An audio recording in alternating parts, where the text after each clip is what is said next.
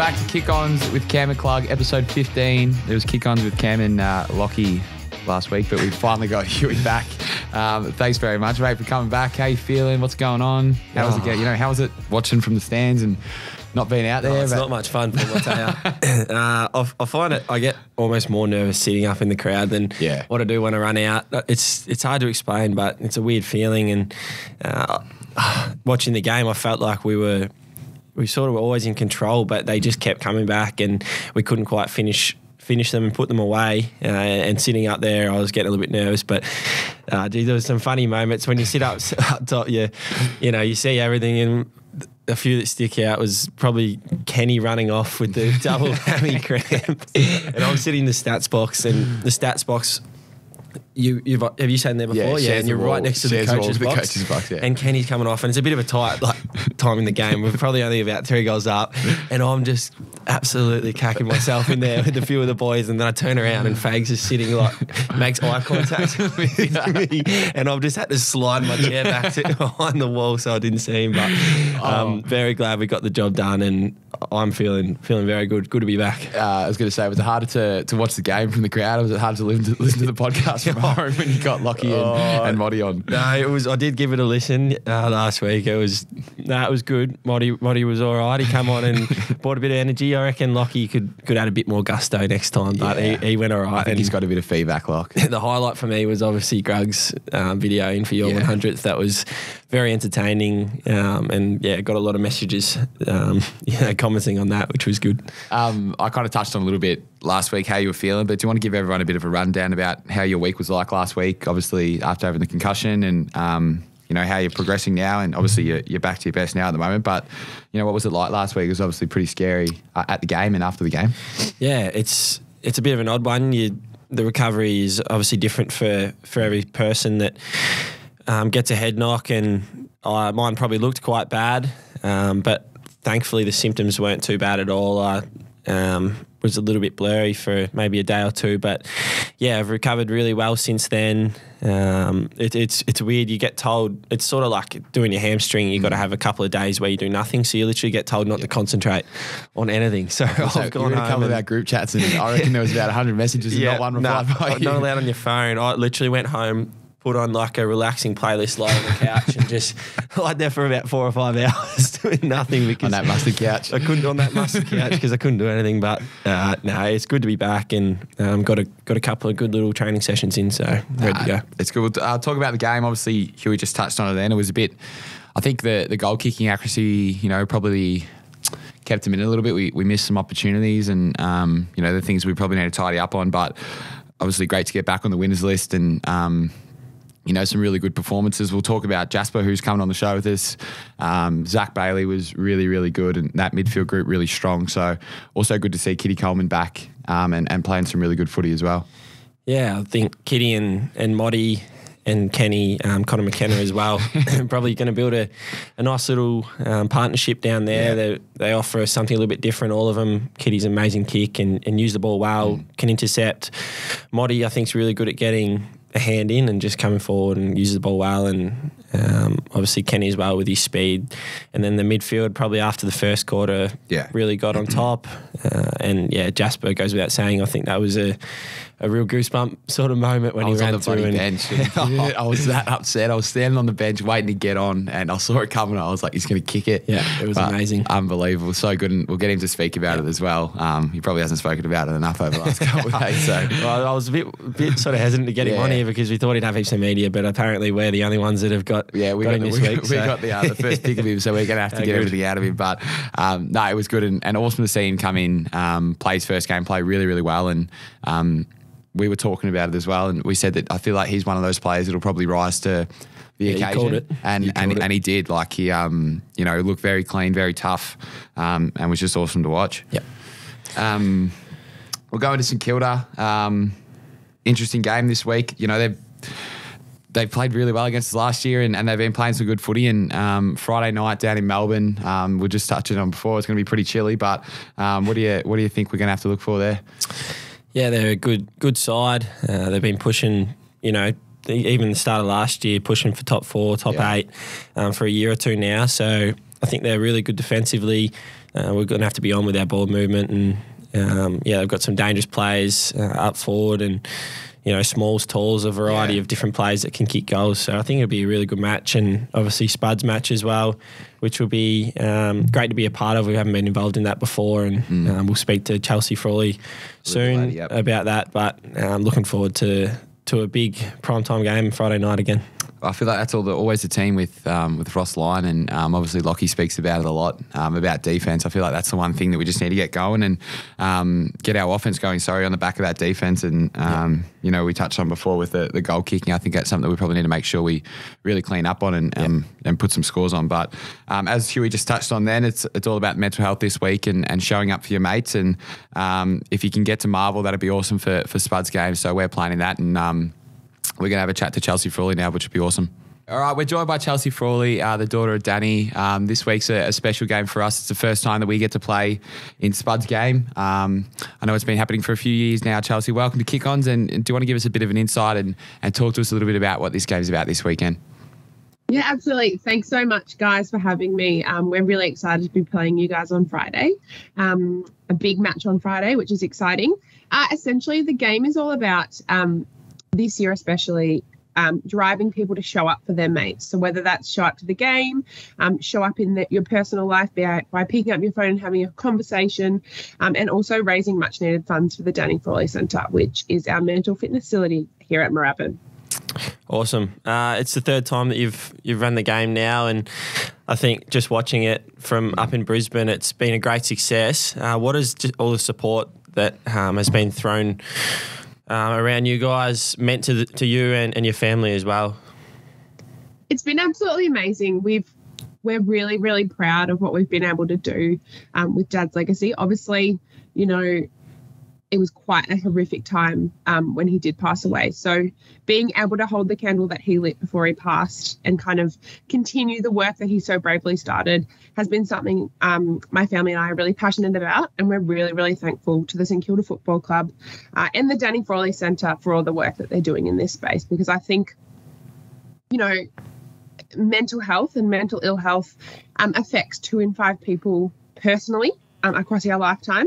But I think that number is more far-reaching when it comes to, friends, family members. We all know someone who's been affected by mental ill health. So I think that this message and this game is super important.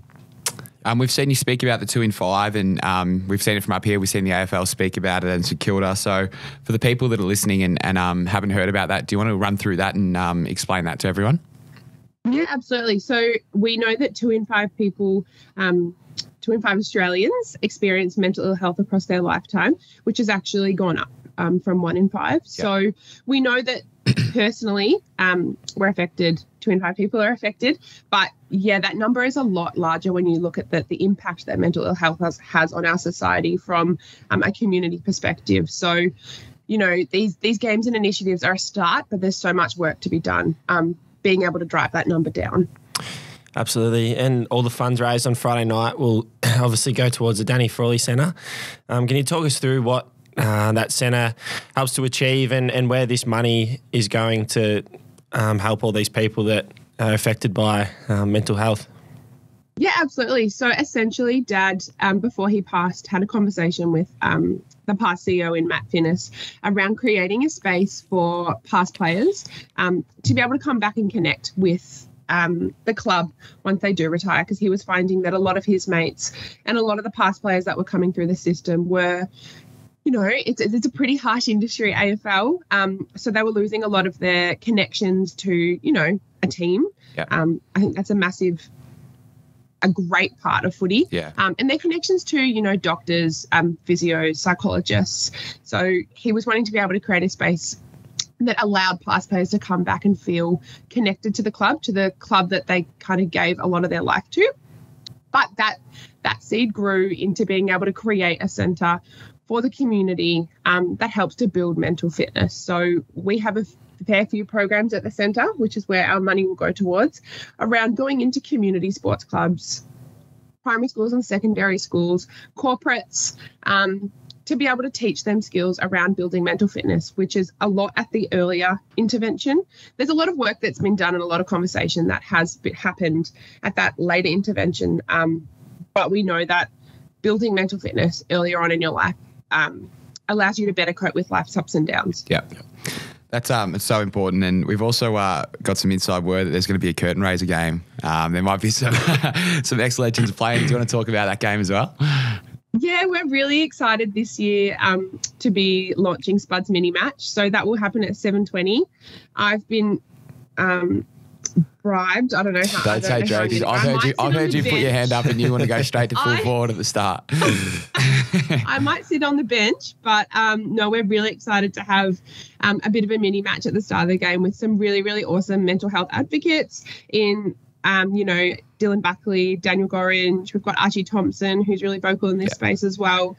And then also some St Kilda greats in, Justin Kazitsky, Brendan Goddard, and Joey Montagna are going to pull on the boots as well. So it'll be a lot of fun.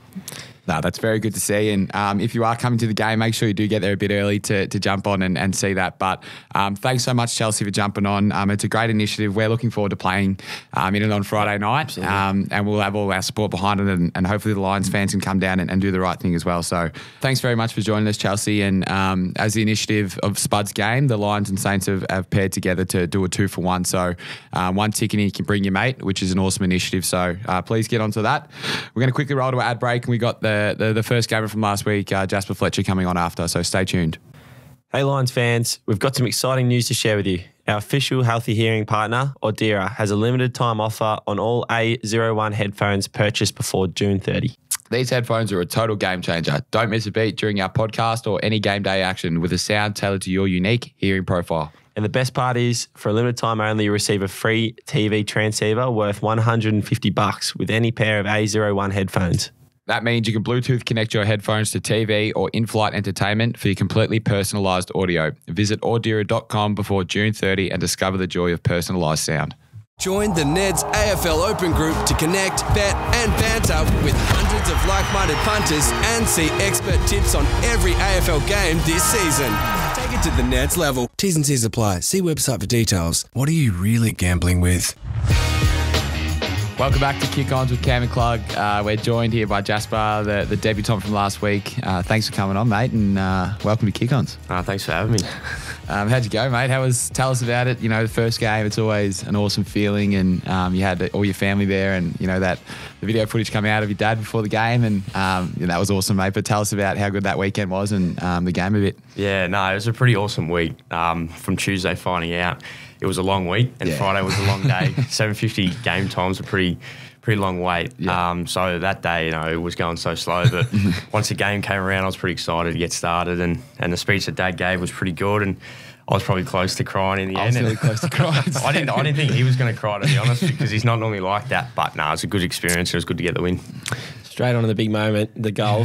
You got to talk us through that. What was going through your head? I spoke to you a bit earlier in the week about it, and you said that you didn't know that Francis, I think it was coming the other way. What did you think when you saw him? Yeah. So I knew Dev. I knew I was at the open space. I knew Hipwood was going to rip back to goal, and that's why I played on so quick, because I thought Francis wasn't going to be there, and then I noticed I thought a few boys came on to me and said I was going to get absolutely cold. But and then I just saw the goals and I was like, looking back at the footage, I probably should kick it to Charlie next time. No. Never did that in the first game, mate. It was awesome. It was awesome. What about, how did you find, to obviously a big step up from playing VFL and obviously from 18s to VFL and then VFL to AFL? You felt like, or you looked like you were pretty comfortable out there, and how did you feel like the pace of the game was, or did you expect it to be any different? Or yeah, it was definitely hot. Yeah, I know they brought the pressure pretty early, and I think my first 30 seconds on the field I got absolutely smashed. So that's probably a good thing just to get in the game early, but it moves a lot quicker, and I was blowing up pretty early. That's why I think in the first quarter I came off a little bit earlier than expected, because I was blowing. I'm like, I need a rest here. And you cramped as well, and you were saying you only played. You wouldn't have played as much game time around as far as what you do in a normal game, but you still cramped. My heart dropped when you cramped. I didn't know what that was. Yeah, I know. Lockie came up to me and said he thought he did my knee. Yeah, it looked like I did that. BT was showing me after the game the footage. I'm like, turn it off, please. Yeah, it's not a fun. Bit of pickle juice. I had two salt tablets. You run around with the big yellow tongue after. That's the worst stuff, isn't it? The gherkin. Like, what is it? Like a Macca's gherkin. It's not great. No, I try and avoid it. And then Conor McKenna actually came off and he was cramping. He said, "Oh, don't give me the pickle juice. I don't want it." So he needed it more than you. He had the double legs, like groin, hamstring, that happy. Yeah, as well. he was sitting with straight legs on the bench, like leaning back and everything. We touched on your dad before, mate, but I'm not sure if most people know both your parents are both former athletes, and it was good to see them both in there and sharing that moment with you. Do you want to touch on their pathway and how that's helped you be the athlete that you've become? Yeah, so mum played basketball, WNBL in Australia. So when I was growing up, I played basketball too. Yeah. Played till about 16. I found out I was too small to play this sport. So I was getting posted up and scored on too easily. So I'm like, I'll taking me into the paint. Go to footy. But it's been great because they were both such hard workers, and probably growing up, I was a little bit lazy with my training. And then when I got to 14, that's when I wanted to make the AFL, and mum and dad started pushing me. So, they've been such great help. And even now, just giving me those little tips, how to lead up into a game and that sort of thing and take on the pressure. So, yeah, it's good. And you got coached by Fletcher, your old man, as well? Is he true he dropped you or not?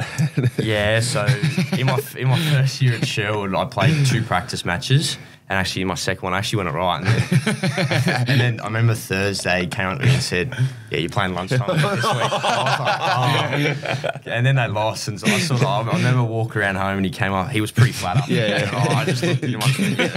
I said, "Oh, come on." Anyway, we had a few boys back in the senior club, so it was probably warranted that he dropped me. So I'm picturing like they're both sitting at each end of the dinner table, just staring at each other. Yeah, he's not good after a loss. Like, he's really passionate. So I remember we used to lose. Like, we had some big losses. Yeah. Like 100 points. and for the next 3 days, he'd sit to himself, or he'd be watching the game and he'd smack things. He did some things. That's in the quaffle. Yeah, quaffle. Yeah. And now you're living with Will and Shadow. How do you find that? Because when you see from the outside, Will and Shadow are very, very different people. How do you find living with them? I feel like you could kind of be the middle ground to even them both out a bit, but what's it like? Yeah, it's definitely a good balance. Like early on, we're still getting used to each other and that sort of thing, but now, like, Will's obviously from the outside a real quiet person, but inside the house, he's one of the loudest ones. Really? And Shads is obviously good because he's an extrovert. He's got 12 siblings. So I was going to say, dealing with people. He probably feels like he's got no one in the house now. No, he's probably got his own space anymore. But, he's a good fella. He's a really funny lad, and I think all the boys get involved. And now we've got 3 TVs out in our lounge room where we all play Xbox on, so it gets pretty loud. I'm pretty sorry for the neighbours. Oh, mate, what are you playing? Fortnite, is it? Yeah, Fortnite, PGA. The PGA game. 2K is a big one. Oh, yeah. So, you've seen you do a couple of cooking classes as well. What's it like for dinner? Is it one person cooks for the 3, or everyone kind of a bit more separate? We're not all, to start off with, Will was going to the coast bit, so me and Shadow were doing a little bit of cooking, and then one night I cooked salmon.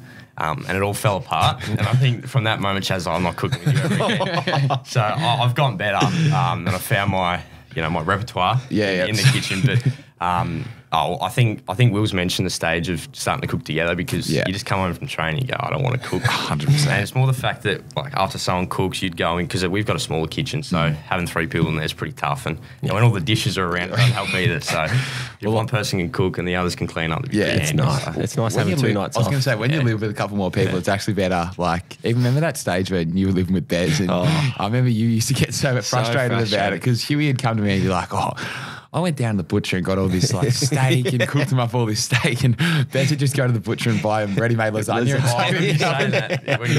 And then one night, during COVID, we went through a stage where everyone was playing Call of Duty. Yeah. And he did this pork belly, which was good, but he couldn't be bothered peeling the potatoes for the mash, so he just made a mashed sweet potato with skin all through it. No. And I was like, man, he goes, what? The skin's the most nutritious part. It is the best, though, and I reckon enjoy that the most when you're growing up and young, like when you get to the club, living with the teammates. It's so much fun. It's the best. But we got the quiz, Jasper, which it's become a big part of it. It's sponsored by Ned, so thanks very much, guys. Huey's never won one. Oh, so pressure's on a little bit. I don't think. No, you haven't. He's beaten by Fags. He's been beaten by everyone. Lockie come on last week and was the host. Lockie won as the host, but Huey has never ever won one. So the way we play it, Jasper, is your name's your buzzer. Yep. You get 5 questions. They're tailored to the both of you, so hopefully they can even it out. We'll see if Huey can get a win, but I'm rooting for you, Jasper. It's time. At the start of the year, we were going to say we'll get a coffee for everyone, but Huey would be 14 coffees down now, so we've thrown that out the window. I need a pump up from Greg, I think, before next one. Yeah, let's go! Woo! Woo, woo, woo! The first question. Adrian Fletcher played for which 4 AFL clubs? Jasper. What? Freo, St Kilda, Geelong, Brisbane Bears. Yes, one, bang. That's an easy one. Oh, yeah, you can get 5. That's right. This one might be a little bit easier. Besides Hugh McCluggage, who is the most famous Lion to come from Warrnambool? Clark. John O'Brien. There we go. Okay. How many stars are on the New Zealand flag? Clark. 4. Here we go. Here he Clark. comes. Here we go. I don't want to be the only one that loses. The biggest moment. Can you spell our teammate Shadow's first name? Jasper. SHADEAU. Oh, here we go. That's correct. Oh, It's 2-2. I don't know if I've already got that. It's a tough one. So this is because I played my 100th game on the weekend. Who did I play my 50th game against? It's a team outside of Queensland, a team outside of Victoria. Plug. Freo. No. I'll give you a chance. Yeah. It's not in WA either. Geez, that narrows it down. You pretty much. We played him a couple of weeks ago. Adelaide. Yeah. I was going to say Jasper wins again. Huey, you remember? No, it's just like you said WA. Yeah, it's not in WA, Queensland, Victoria. Oh, no, that's awesome. So there we go. Huey's down again. Jasper, congratulations, mate. Well done on your first game last week. You made a lot of Lions fans pretty proud and pretty happy to watch. You made me proud. I had to text you after the game. I was proud of you, mate. So well done. Thanks for jumping on the potty, mate. All our fans and listeners, get down to Marvel this Friday to cheer on us against St Kilda and celebrate Spud's game. Subscribe to the potty if you haven't yet, and we'll chat to you next week. Good stuff.